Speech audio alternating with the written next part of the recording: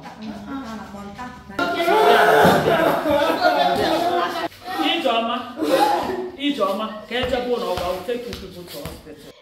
was the scenario at the office of the Commissioner for Women Affairs and Social Welfare in Anambra State when they rescued 3-month-old baby boy who was allegedly sold by the grandmother and one Mr. Tochukwu Asewu to a mother of 4 girls was presented to the Commissioner.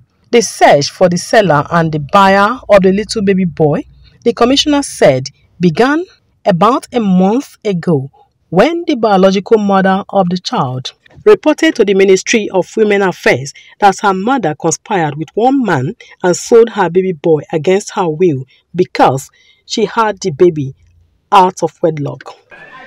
My daughter, Ijeoma, already had 2 boys out of wedlock before now. So, to avoid further shame and disgrace from people, I told this man to help me look for who will take care of the baby. So he helped me bring someone. That buyer brought 100,000 and Mami Ijeoma went home with 53,000 after paying the hospital bill of 47,000.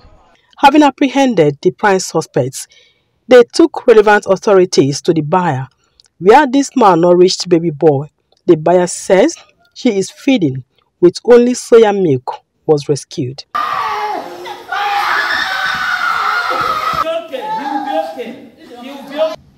Is this normal?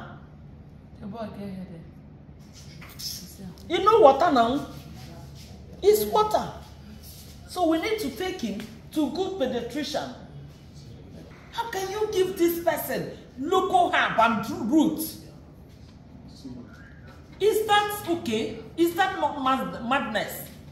Meanwhile, the little boy is receiving medical attention in an undisclosed hospital, while the suspects have been handed over to the police for further investigations, after which the matter will be charged accordingly. In Oka, Chinyere Fesi Okoye, NTA News.